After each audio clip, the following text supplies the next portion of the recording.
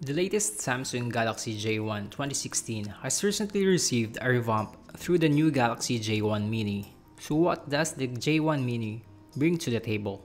Let's find out. Mabuhay everyone, this is Jade of MoneyShaker.com and this is our unboxing and hands-on review of the ultra-budget Samsung Galaxy J1 Mini 2016 edition. The retail box of the Galaxy J1 Mini has similar design elements as is to the Galaxy series launched this year.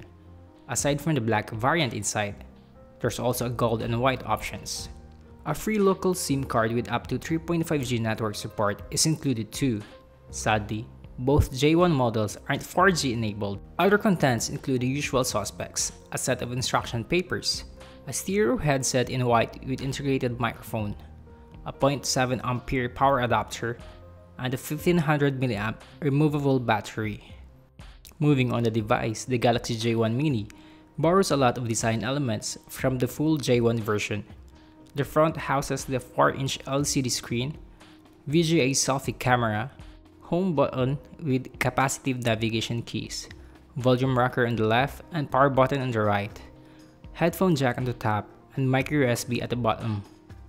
The J1 Mini supports dual micro SIM and up to 128GB micro SD card support. It runs the latest touchscreens on top of Android 5.1.1 Lollipop. Out of the box, we have no word yet from Samsung if this will be updated to Android 6.0 Marshmallow. Nevertheless, the software experience is somewhat rich, given this is the most low-end phone from Samsung. Internal specs are modest with a quad-core Spreadtrum processor clock at 1.2 GHz, paired with 768MB RAM, 8GB internal storage, with 4.5GB usable memory. Despite lagging in benchmarks, the Galaxy J1 Mini was able to keep up in all heavy games. We tried running COC and Clash Royale without a problem. Subscribe and like this video if you want to see more intensive gaming and speed test review, or let us know in the comments. Aside from running intensively graphic games, the J1 Mini surprisingly plays HD movie in MP4 and MKV format smoothly. Speaker at the back is satisfying for an ultra low-end device.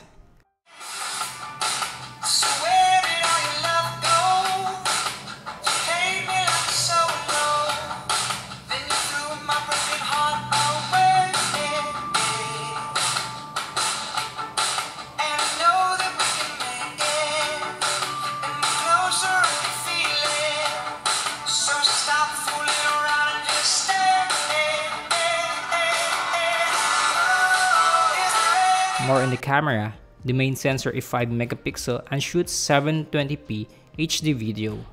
It's fixed focus, similar to the 0.3MP VGA selfie snapper on the front. Quality is what you expect from an $80 phone, mediocre but usable. Overall, the J1 Mini is a great option for those looking to get a taste of Android 5.1 Lollipop in the most affordable way. If you want to see the Galaxy J1 Mini more in actions, let us know what specific areas we should test. As usual, visit MoneyShaker.com for more reviews and comparisons. Don't forget to subscribe if you liked this video. Thank you for watching. This is Jade.